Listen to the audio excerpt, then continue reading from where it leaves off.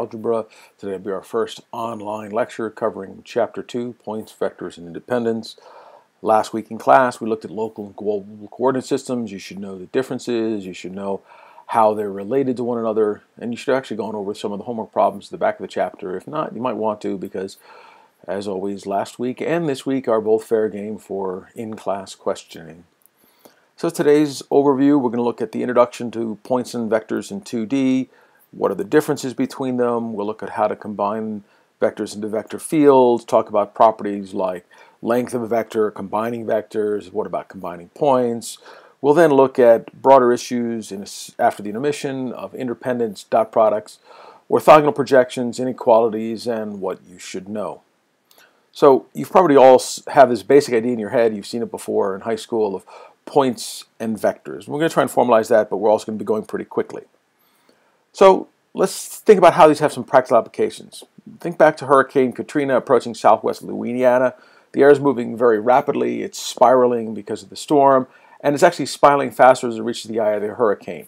The air movement in this kind of storm, in fact you'll sometimes see it on the news, is shown as points where they can talk about the speed and direction of the wind. This is actually an example of a vector field.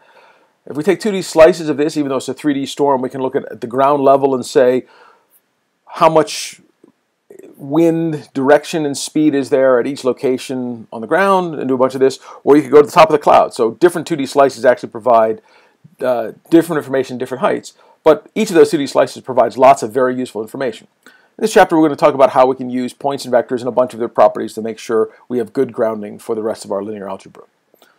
Let's start with points and vectors. So a point refers to a location. It's a point in a coordinate system. We're going to generally use the notation of a bold-faced letter, and we're going to write it as a column vector, in this case in 2 dimensions, P1, P2, and P1 and P2 are the coordinates, and you can imagine in higher dimensions the vector will be longer. 2D points live in a space. For example, the 2D Euclidean space, which is represented as E2, which we'll talk about in this chapter, is a place in which points can live. So we'll see points can live in lots of different spaces. Can you think of some other spaces that they might live in? Can you think of any discrete spaces that are not continuous? Can you think of points in spaces that aren't even really numbers? You can probably, and we'll see how we can deal with some of those throughout this semester. But for today's lecture, we're going to keep points in Euclidean space E2 just to make things easy to remember. So what about vectors? Well, vectors is really the difference of 2 points. It's the easiest way of thinking about how to get them. And again, our notation is in the book bold-faced lowercase letters. So V, it's also written as a column vector V1 and V2, which these are the components. And the idea of a vector is if I add vector V to P, it moves me to Q. So if I'm at P, think of a vector, P as a point, V as a vector that's got a tail at the point P, a head that moves it to the point Q. So it's an arrow that goes from this point to that point. And when we actually work on vectors, we calculate each point separately. Here we see the example in 2D, although you could generalize it. Now, just to broaden beyond the book, recognize that there's lots of other notations for vectors. You may have seen some of this back in high school. Many people will put a little arrow or a little caret kind of symbol over a vector. Sometimes they'll actually use the pair of points. Here's a vector from P to Q or from A to B. And in fact, in some places, they'll use both notations simultaneously. So this vector little a is also the vector from A to B. We can have other vectors. Here's a little v. So all of these are different notations. In general, you should be able to tell vectors and points from their context. Although we'll try and follow the notation of the book. Remember that there are other representations. So, although I said you can think of the vectors different between 2 points, in a broader sense, a vector is a direction and a distance. It's a displacement. V can be obtained by subtracting 2 points, so P minus Q gives me V. But after I do that, I actually want to think of the vector V as having its tail at the origin and its head pointing in some direction and having some displacement or some distance. Okay? The length of that vector can be interpreted in many different varieties. It can be distance, it can be speed, it can be force. All of those can be interpreted from the same vector. So when we say a vector has meaning, It's because we put it in a space where that meaning is going to be interpreted. Okay, as I've already used the terms, vectors have a head and a tail. Unlike a point, a vector doesn't actually define a position. All of these four vectors here are really the same vector. They have the same direction and length starting from their tail, and you can put their tail anywhere they want. Two vectors are equal if they have the same components. Okay, their components don't say where in space they will be. They just say add this much to the first component, add this much to the second. And any number of vectors can have the same direction and length.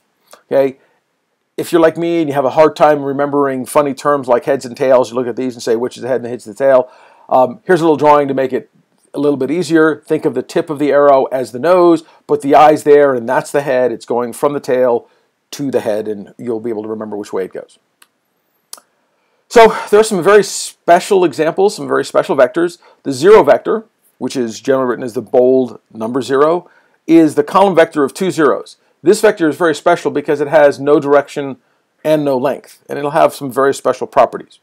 There's some other vectors that are also pretty important. In any coordinate space, we can have the basis vectors for that coordinate. So in Euclidean space, E1 of 1, 0 and E2 of 0, 1 gives us a basis vector. Okay, in general, vectors live in some space. So we can say that vectors live in R2. Other names for R2 are the real space. We'll also talk about vector spaces, and later on we'll talk about very general vector spaces. So there's lots of places you can put them. So sort of coming back, we can talk about points in the Euclidean space, vectors in real space, but real space and Euclidean space can actually be overlaid, and so we can talk about Euclidean and linear spaces together, and I can have points and vectors. In fact, I can use points to move vectors around, and I can then put them at places in the space. Okay, this is really important to remember. The data structure for points and vectors looks the same. In C or in Java, you could encode them as arrays of size 2 for 2D. Can they be used interchangeably? No. The software might let you use a point where you wanted a vector if you're not careful. For that reason, I recommend whenever you're implementing these on a computer, you actually try and use something that's strongly typed and make your points and vectors classes that have operators so that you can add two vectors, but as we'll see, you don't really want to add 2 points. And that makes it a little bit easier to keep track and not have accidental errors where you combine things that you shouldn't be doing. Okay, but as you saw, the representations look the same, so you have to think about it. Now, do points always live in E2? Do vectors always live in R2? No, these are just examples. You can actually talk about points in R2. You can talk about vectors in E2, right? Because they're spaces and you can embed various things. When we talk about embeddings more formally later, we'll talk about the properties that come with them, and then you'll see how those two spaces are separated. Okay, so coming back to the points and vectors, I said they're not interchangeable. The primary reason for differentiating between points and vectors is to allow us to achieve geometric constructions that are coordinate independent. Manipulations that are applied to geometric objects produce the same result regardless of the location of the coordinate system. That's what we mean by coordinate independent. In fact, last chapter when we talked about global coordinates and local coordinates, one of the reasons we wanted local coordinates is so we could do stuff and then move it around and put it in the global coordinate space. That's an example of doing something where we have things that are done in a space and we want them to be coordinate independent. So the local coordinate system constructions are then independent of the global coordinate system. Okay? But we can also talk about more fundamental properties. So, for example, the midpoint of two lines. That construction doesn't depend on if the points are in R2 or E2. It only depends on the spaces having points in a meaningful way. So we want to try and make a more general separation of these. And it becomes clear if we analyze some of the fundamental manipulations we want to apply to points and vectors. So when we say that we want them to be manipulations applied, we have to talk about what manipulations. So let's look at some basic ones. Subtracting one point from another yields, subtracting a point from another point, p minus q, yields a vector v. Okay, so is that coordinate independent? Yes, no matter how I change E1 or E2, I will get a vector v when I subtract p and q. Okay, if I were to change the scale of them, the scale of the vector would change, but it would still be approximately independent of the actual definition of the coordinate system. if we want to talk about other things, we can talk about adding or subtracting two vectors. And if we add or subtract two vectors, they yield another vector. So if I take a vector v and a vector w and I add them, I get this vector v plus w. And it actually follows what's called the parallelogram rule, if you want to think of it that way. I can take v, and actually I just take the second vector, w, and I put its tail at the head of v, and I get v plus w. If I want to get v minus w, I take w at the end of v, and I go the opposite direction. And you can sort of see this forms a parallelogram, particular shape, that is easy to keep track of where they're going to go. And you can also see that this is coordinate independent, since the vectors are defined as a difference at these points. When I go to do all these operations, it's still coordinate independent. It doesn't matter where I put the origin in this space. Okay. Well, scaling is another important operation. If I scale a vector by a scalar s, so I have my vector v from here to here. If I multiply it by 2, I get a vector that's going in the same direction but twice as long. If I multiply it by half, same direction, half as long. If I multiply it by -1, I get actually the opposite direction. So think of the vector as saying start at the tail and go this many units in that direction. Well, when I multiply -1, I want to go by this many units in the opposite direction. An important case is if S is 0, the result is this 0 vector, which, as we said, has no real direction and has no length. So that's a very special case. If I wanted to think about things, I can also talk about adding a point to a vector. Now, this is important because a point plus a vector is a point, not a vector. So any combination of two or more points and or vectors form one or more coordinate independent operations. So I can take a point plus half w. So I can also combine these scalar operations. If I take things that were coordinate independent and I combine them, they still continue to be coordinate independent. So p plus v gives me the point q. P plus a half w, there's no w here, but w is going this way. So p plus a half w would be over here someplace. And you can put all these together. So now, what about just points? Can we talk about some of these operations? So let's imagine this point, and I want to scale it. Well, scaling a point actually isn't very well defined. Again, think back to a point. It's a point in that space. So if I was at this solid black point, and I scaled it by 1/2, I want to move halfway towards the origin. But if the origin is down here, that gives me this point. If the origin was up here, it gives me that point. Vectors came with their own idea of a tail and direction, so scaling them was well defined. Here, a point is just a position in the coordinate space. So if I take the point 3, 4, and I multiply it by 1/2, I get a point, but I get a point that depends on what's the coordinate space. So I have to be very careful how I do that. Adding 2 points is also not generally well defined. So if I take these 2 black points and I add them, I can get these different points depending on if this is my coordinate system, I get this as an answer. This is my coordinate system, I get this as my answer. So again, it's a little complicated, but we can't really always add points. Now, there are some very special combinations of points that are allowed. We'll talk more about that in a little bit. So when we go to play with these things, we've now talked about how they can be coordinate independent, so I can put vectors. So we can now talk about this idea of a vector field. Every point in a region is assigned a vector. So if you think back to Katrina, in fact, you might be able to see a spiraling storm in here. At every point, I can think of a vector having an arrow, right? A tail at this, the tail is at that point, and the direction it says where to go. And these might be the winds spiraling in. So if you're simulating air velocity, the lighter gray into the brightness or darkness, in this case, indicates the velocity, the length of the vector, and the arrowhead represents the direction. You could also do this, and you might have seen this every now and then in the news where they actually have a bunch of arrows where the length shows the magnitude and the arrow shows the direction. That gets to be complicated when you have lots of very dense data because the arrows start overlapping each other and it's harder to see. So this representation of using brightness, this velocity is a nice way of doing it. Visualization of a vector field requires discretizing it. A finite number of points in pairs are selected, so we have to put those down, say I'm going to sample it at this spacing, and that becomes important when we talk about things later on. Because a discrete field is not the same as a continuous field, we want to make sure we can represent both of them. Obviously, if the space was discrete, then we don't have to discretize it. It started that way. There's lots of other applications of vector fields besides airflow.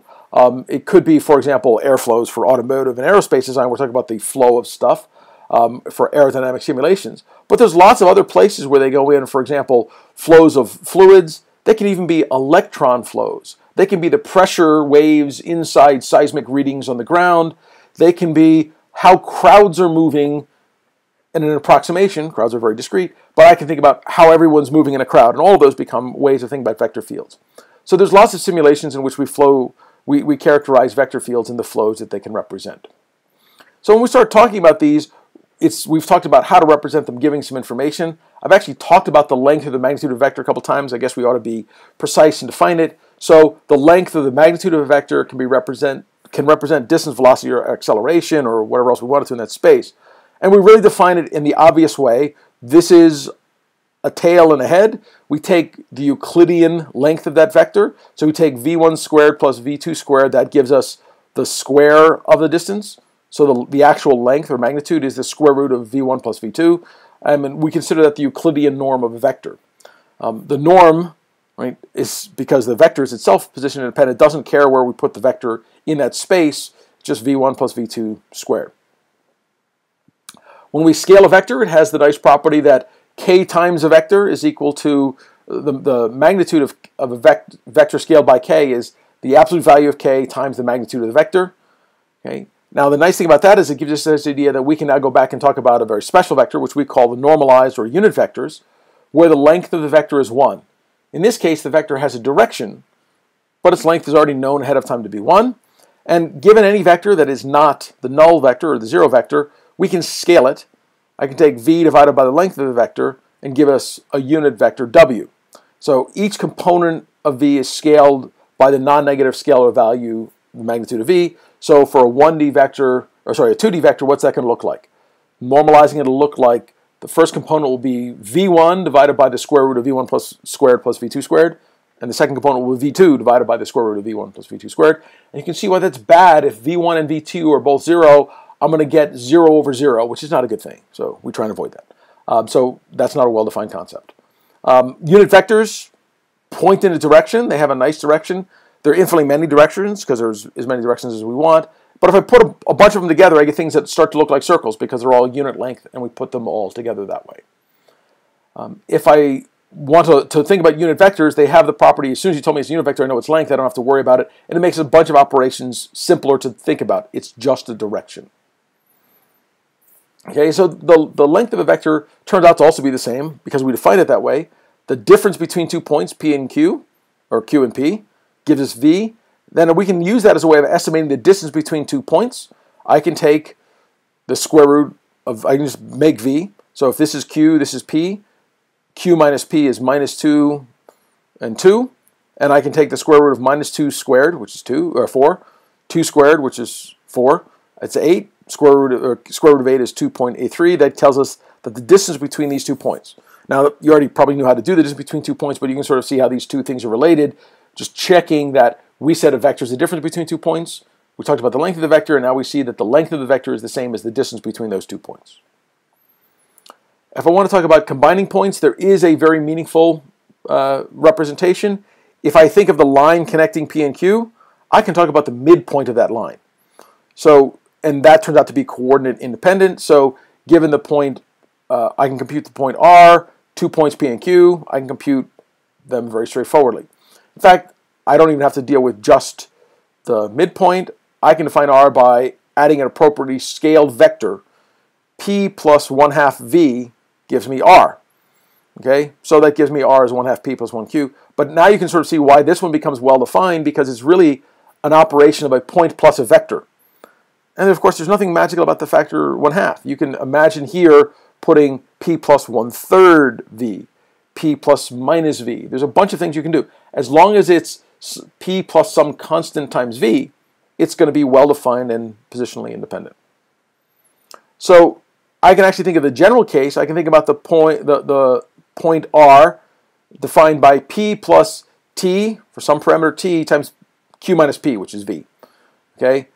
Or equivalently, R is equal to 1 minus T plus times P plus T times Q. Okay?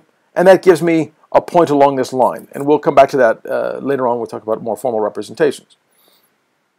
So the scalar values 1 minus t and q are called coefficients of the points along this line. That particular set of weighting are called barycentric combinations, a weighted sum of points where the coefficients of those points sum to 1. Okay, when the point r is expressed in terms of two other points, the coefficients are the barycentric coordinates. We said they're coordinates, they're actually barycentric coordinates. We can also construct r where anywhere on the line defined by p and q, which is called linear interpolation. If it's between p and q, linear extrapolation, and sometimes just called linear interpolation even when you're outside of p and q. And then that context t is called a parameter. If we restrict r to the line segment between p and q, then we only allow convex combinations, and t is between 0 and 1, and that's a very formal linear interpolation. We go from p when when t is equal to 0 to q when t equals equal to 1. And outside the line segment, we don't say there's a line. It's a line segment, has ends. So, we can obviously put together lots of things. We can also talk about the ratio of t to t minus 1 minus t, or t divided by 1 minus t. That gives us a ratio, which is the length of the vector r minus p divided by the length of the vector q minus r. And in physics, this was called the center of gravity. Okay, and even though we've done it only here on a line, you can actually talk about it in general with a bunch of weights in barycentric coordinates. Okay, so what are the barycentric coordinates, if that's the question? How do we find them? Well, we can look at the ratio of p to q, so given some point r, we can take these ratios, and I just take that and I go back and I say, oh, well, that tells me what is t, and then given t, I can put that back into q. So there's lots of ways you can use those to estimate things. Making an example, going back to that same example, if I put this point where r is 1 unit from q and 3 units from p, we can then put that together, estimate the length of r minus p, the length of q minus r. That gives us the overall length. We can then put that into our ratios and get t, and then verify that, in fact, this does work. If I go back to these sets of points, I get 0.25 times this plus 0.75 times this vector gives me that point in the middle. So you can see these are all related. Given enough of them, you can compute the other ones. Coming back to our combining points, so here we have it now beyond a line. Given 3 non-collinear points, q and p and r, any point that can be formed from the combination of r plus t times p minus r plus t2 times q minus r. So I now have this vector and that vector, and I can then therefore think of this as combining a point plus 2 vectors. As you recall, we said that combining a point plus a vector was coordinate independent, so it's now another coordinate independent element. Adding another vector is just going to keep it coordinate independent. So all of this is coordinate independent. We get these barycentric coordinates. And in this representation, T1, T2, and T3, because we can represent this as some mixed combination of them, gives us the barycentric coordinates of the point S with respect to R, P, and Q. And what space does this form? As you can sort of see here, this space for general P, Q, and R, non-collinear, will form a triangle if I stick with T1, T2, and T3 all between 0 and 1. It'll form a triangle. If T1, T2, and T3 are not constrained, they can be any number, then actually it forms the whole space.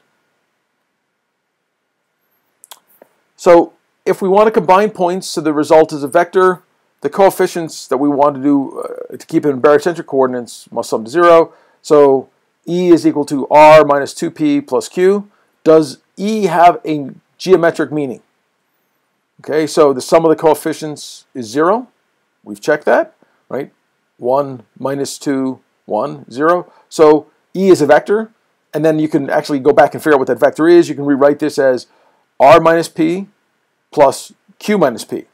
Okay, and anytime I can rewrite my set of points, my set of information as a sum of vectors, it's a vector. Okay, so now we're going to try a couple of problems here. I want you to think about these. I want you to think about them for real. Even though this is a video, I want you to pause it and go through these, think about it. You might actually be wanting to have a piece of paper and write some of these ideas down. Hopefully you've been taking notes. Well, now's the time to go a little bit farther.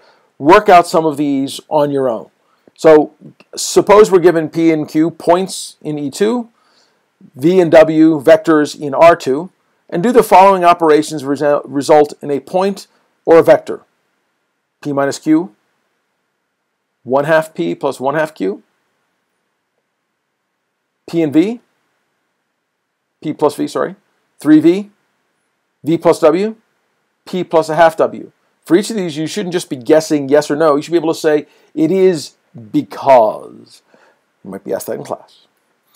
Okay, here's a second question. Consider 3 non-collinear points. Form the set of all convex combinations of these points. What's the geometry of this set? Again, think about it, write it down, understand why.